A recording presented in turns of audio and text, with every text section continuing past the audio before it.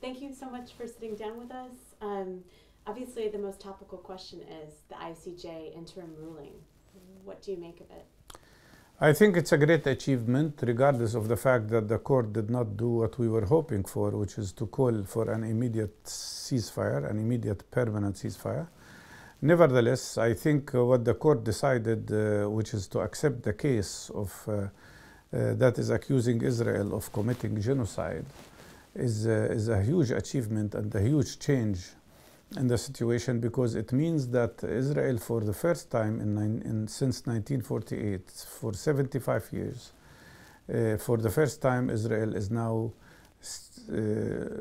has lost its impunity, the same impunity that was granted to her by the United States of America, by Western governments, that allowed Israel to be totally impunitive to international law and to international criminal courts. This is the first time they will be judged in the Court of Justice. And they are now accused. They are now accused of genocide. That is a very big achievement. It will open the door wide for initiating boycott, divestment sanctions against Israel, not only for committing genocide, but also for being a persistent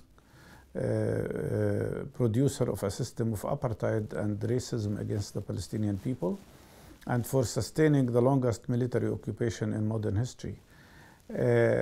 On the other hand, what the court decided, like the 6 points that the court declared or ruled, are very important, including prevention of genocide, not allowing advocacy of genocide, allowing people to receive humanitarian aid so that they would not die, not allowing people who were evicted to go back to the places they were evicted from. All of this will not be able, Israel will not be able to implement any of these rulings without permanent ceasefire. And that's why the natural step that was followed is the Algerian decision to go to the Security Council of the United Nations to demand a ceasefire. Because that is usually the duty of the UN agencies or the international organization that have executive power. The court does not have executive power, but it has the moral power and it has the legal power, and they've done that. So now it is the duty of those in the United Nations to implement what the court decided by imposing a ceasefire on Israel. We'll see what the United States will do, but that's an opening of a whole new chapter.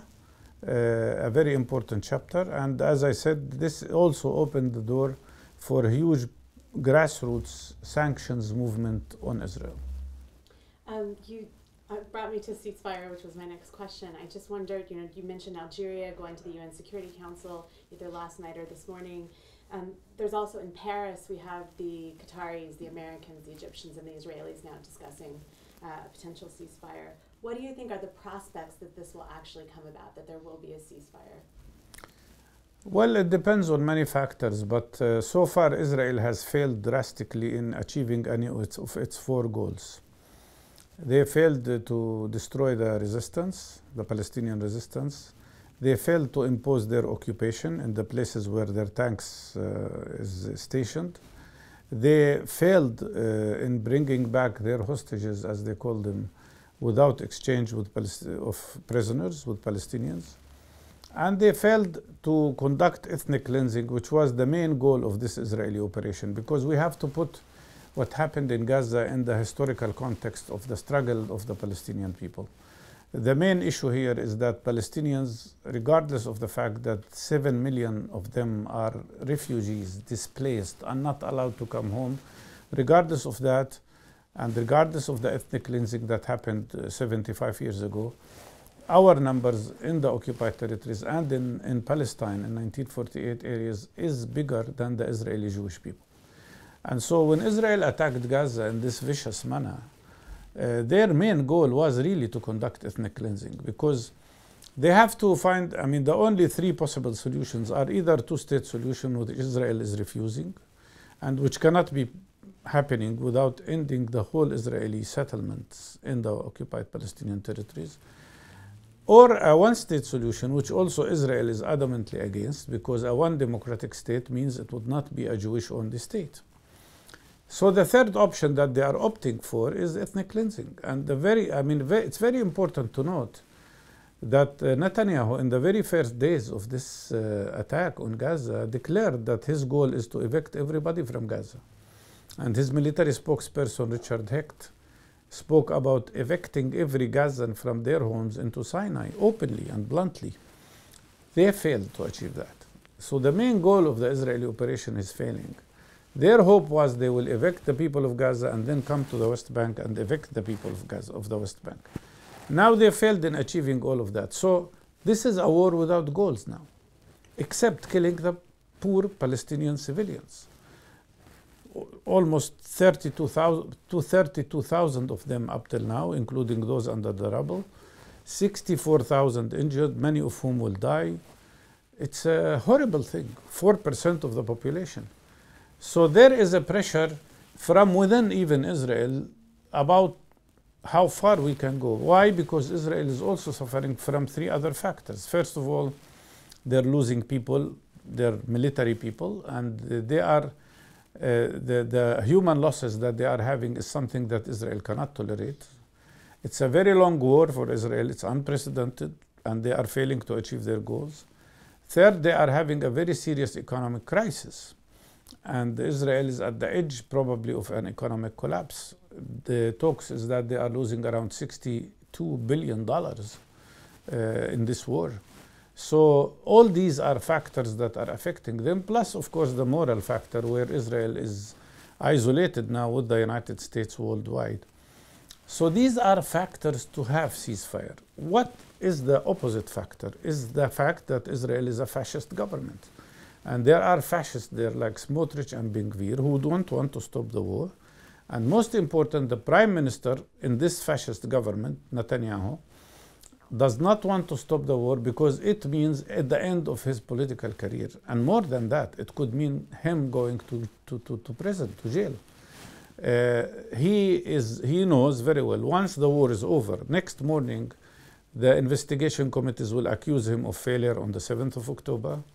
They will accuse him of failing in running this war.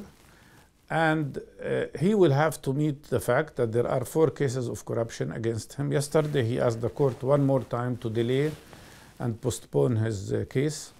So 4 cases of corruption most probably will send him to jail. So this man is ready to kill his mother to stay in power. And he's ready to kill any number of Palestinians to continue the war. I would dare to say, he's ready to even escalate the situation to a full-scale war with Lebanon, just to stay in power and hope for a miracle that will keep him in a position of a prime minister. So these are the different factors. Then comes the United States, of course, as a factor. What will they do? That's the big question. You have Blinken, who's really behaving as an Israeli foreign minister rather than an American foreign minister. And you have a strong tendency of support to Israel. We've heard them yesterday saying that the ICJ confirms the right of Israel to defend itself, as they say. So rubbish, by the way. And on the other hand, the United States is losing a lot in the region, is losing a lot worldwide. They know very well that what's happening is the decline of any respect of international law if Israel is allowed to continue this war. And this will cost them a lot in their confrontation with China, with Russia, with other countries. Another important factor is Biden. Biden entered this war hoping it will guarantee his re-election. He's now going to pay the price of not being elected because so many people in the American public are now against his policy, 70% of the young Americans.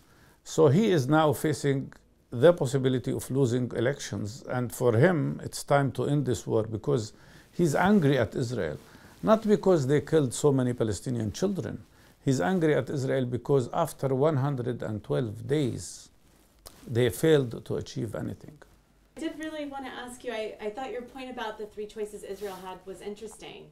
And I kind of want to give you the mirror question, which is, you know, at Davos, you've got Secretary Blinken bringing up the 2-state solution again, you know, and a lot of voices are bringing up the 2-state solution again, recycling it. Some Palestinians I've spoken to, Nelson Mandela's grandson, are saying, look, 7th of October showed us that a two-state solution is never going to happen. So now what we need is an anti-apartheid movement. That's it. We need to go for it. Where do you stand? And what are you going to do about these two-state voices that are trying to draw everyone back into that? There are two issues here. First of all, I wrote an article in The Guardian on the 15th of May last year on the 75th anniversary of the Nakba, in which I said Israel killed the two-state solution. And I called for a struggle to end apartheid and to end the settler colonial system and to have a one democratic state. It was a very clear article, you can see it. And but I want to alert you to one point. We have to always, while we talk about that, we have to always blame Israel for the death of the two-state solution. It's not us who are rejecting it, it's Israel who is rejecting it. And for many, many years, Palestinians accepted that painful compromise of accepting a two-state solution, but Israel killed it. So it's Israel's responsibility. But those who talk about two states are just do it as a lip service, nothing more than that, especially the Americans. If they really meant it, they would say, before they say two-state solution, they would say end occupation and remove the settlements, which they also say that are illegal, and then have a two-state solution. But they never mention ending occupation. They never mention removing the settlers. They never mention even stopping the settlement activities.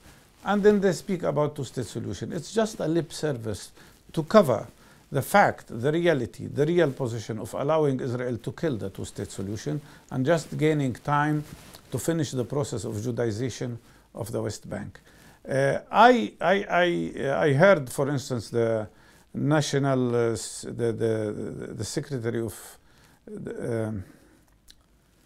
National Security Secretary, Sullivan, who said, he described the American agenda after the war. He said the first priority is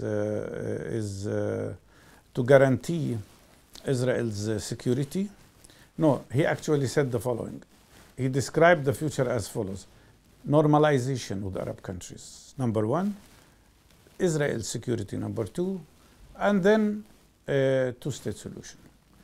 For 3 years of Biden administration, all they did was to continue the efforts of Trump to normalize between Israel and Saudi Arabia and other Arab countries. They did nothing to advance the issue of two-state solution. And when they were asked about it for 3 years, they kept saying, yes, it's a goal, but it's not time for that. Time is not for that. So, in my opinion, it is just a way of avoiding the responsibility. It's a way of avoiding the reality. And it's their way of just giving Israel more time and more time to finish the extermination of the Palestinian people. Look, this Israeli government has a very clear plan, which the Americans never opposed. It's what Smotrich said. He said, we will fill the West Bank with settlements and settlers so that Palestinians would lose any hope of a state of their own. And then they would have to choose between one of three options, either to leave, which is ethnic cleansing, or accept a life of subjugation to Israelis, which is apartheid, or if they resist that, he said they should die, which is actually genocide. This has been the Israeli government program, and Netanyahu never said anything about it. I read your 15th of May piece, and it was very strong, and I wonder if you stand, it sounds like you stand by that, and I wonder how you see the anti-apartheid movement going forward from here. I am part of it. I am one of the first people who described Israel as an apartheid. Definitely one of the first people.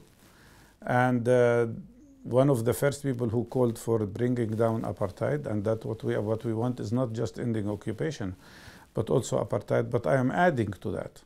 Peace will not prevail in this region without ending the Israeli settler colonial character. It's not just ending apartheid, it's ending the settler colonial structure and the settler colonial system that Israel is using. You have an idea about how to get aid into Gaza. Could you tell us a little bit more about the convoy idea? Well, knowing that we have 30 medical teams working there. You know, I'm a volunteer with Palestinian Medical Relief Society, and I founded this organization many years ago.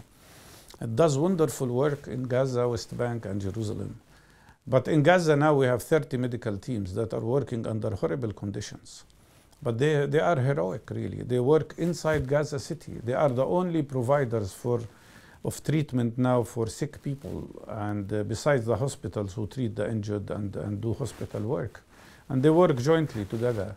But we lack everything. We lack medications, we lack food, we lack water, we lack anesthetics. Doctors had to operate on people without anesthetics. So, and there is lack of water, which is leading now to epidemics. Now we have 400,000 Palestinians who are suffering from different diseases, including 7,000 cases of hepatitis. We could see an outbreak of measles or other dangerous diseases among children because there is no vaccination. So we need immediate aid, and we cannot rely on Israel, which is trying to suffocate Gaza and trying to create genocide through sickness as well.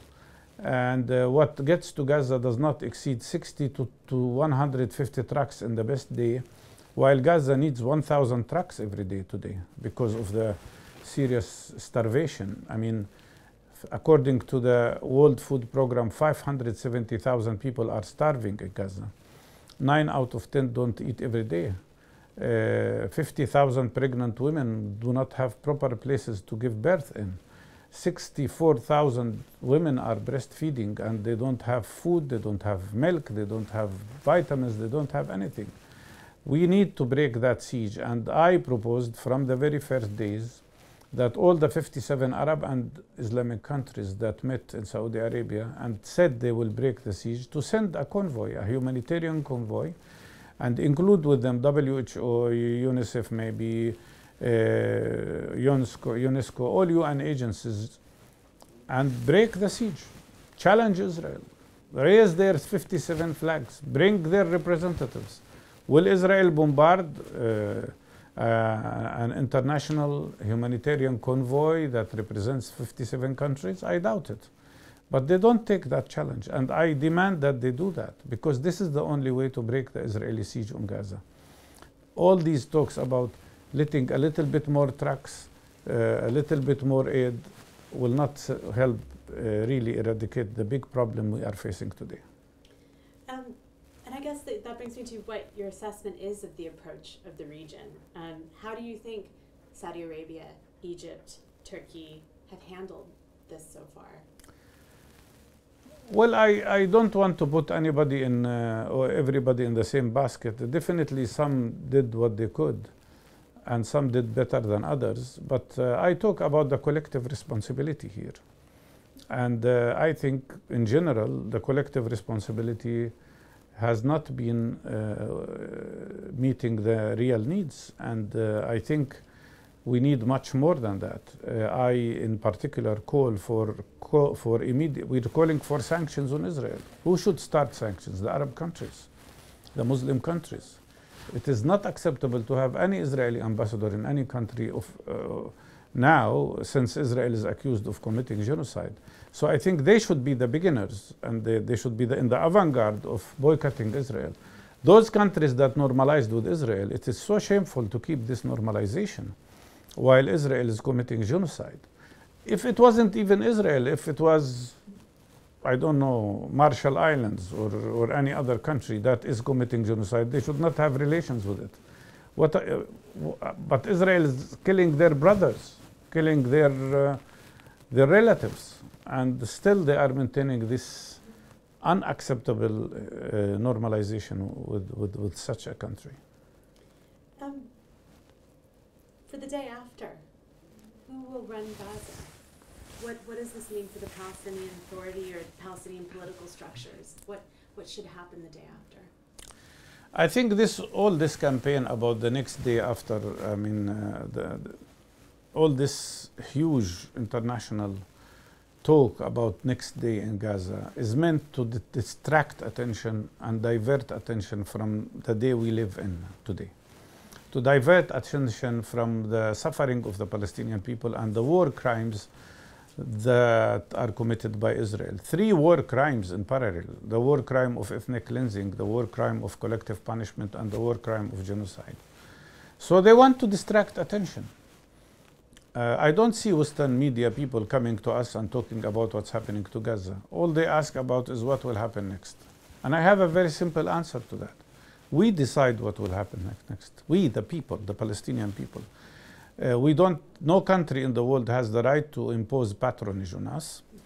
Israel will not succeed in its plan of reoccupying Gaza and then bringing a bunch of collaborators from wherever they bring them to run Gaza. This will not work because they will not have any legitimacy in the eyes of the Palestinian people. And Israel tried such an approach before in the West Bank and failed drastically.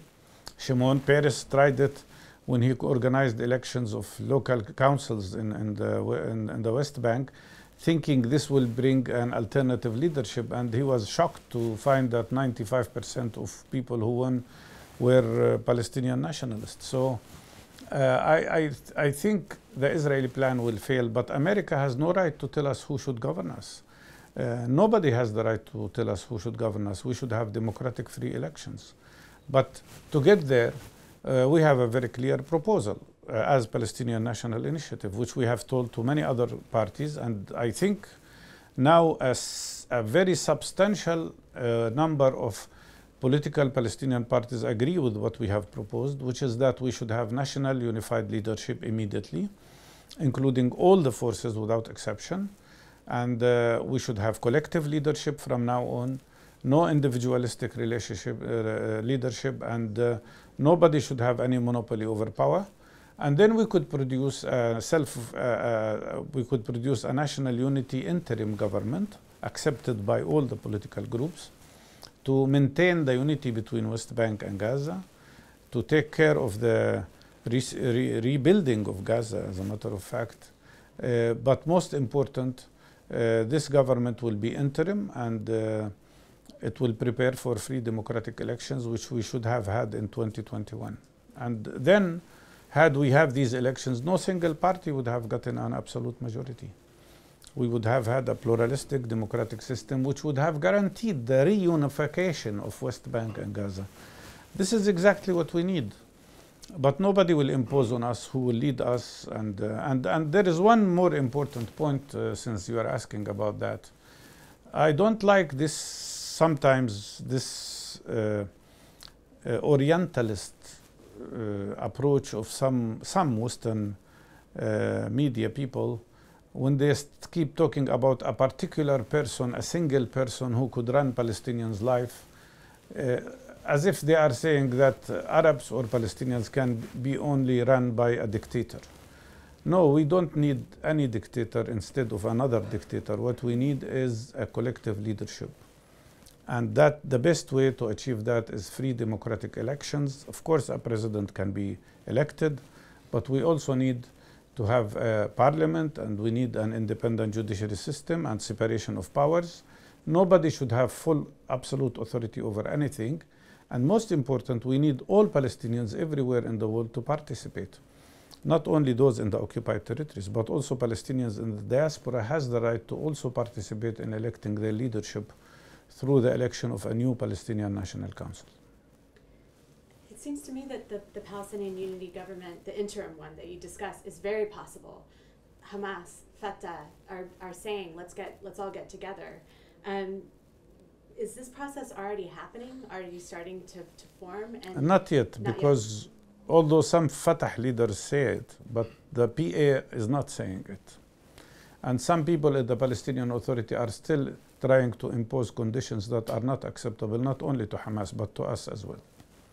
So we say unity without conditions, and it would not be a unified national leadership, which program will be Oslo that is killed. It has to be a different kind of approach and program, a program that struggles to end occupation and apartheid and achieve Palestinian freedom.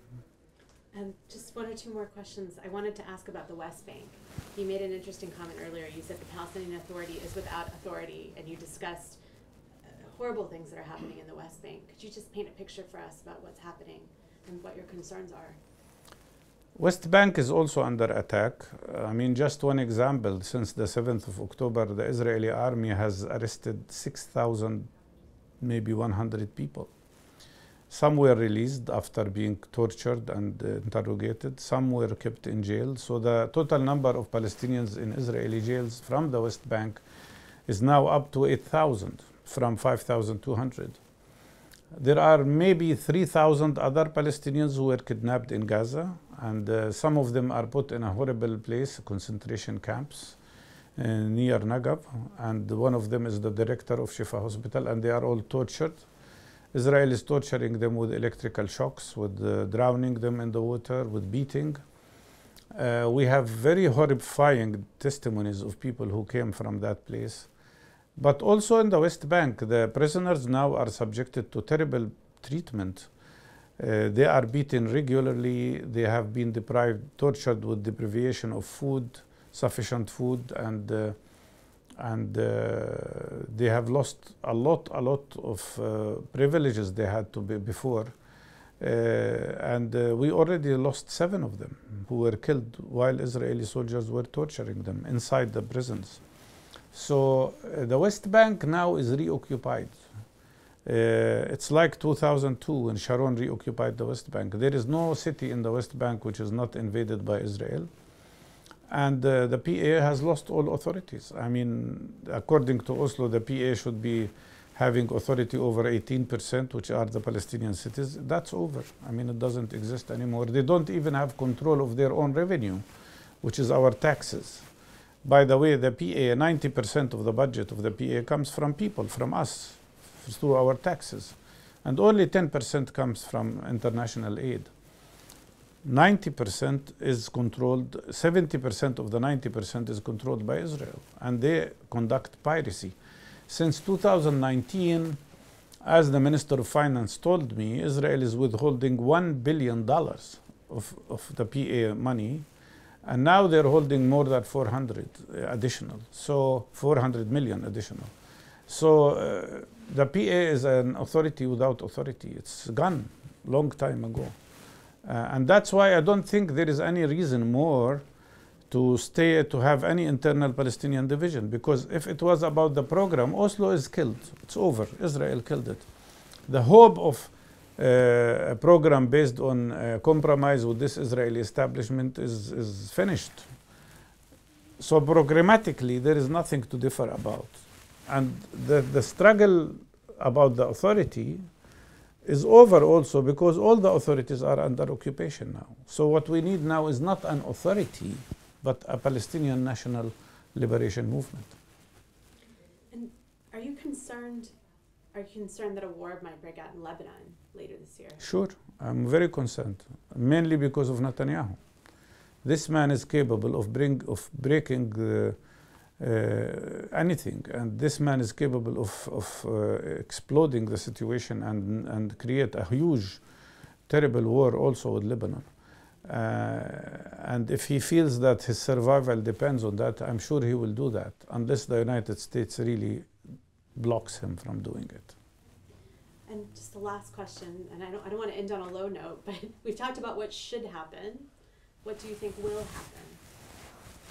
We will struggle. What will happen? We will, in short, we will overcome, and occupation will end, and apartheid will be brought down, and this whole Israeli settler colonial project will fail. I am sure of that. The issue is not whether this will happen or not happen. It will happen.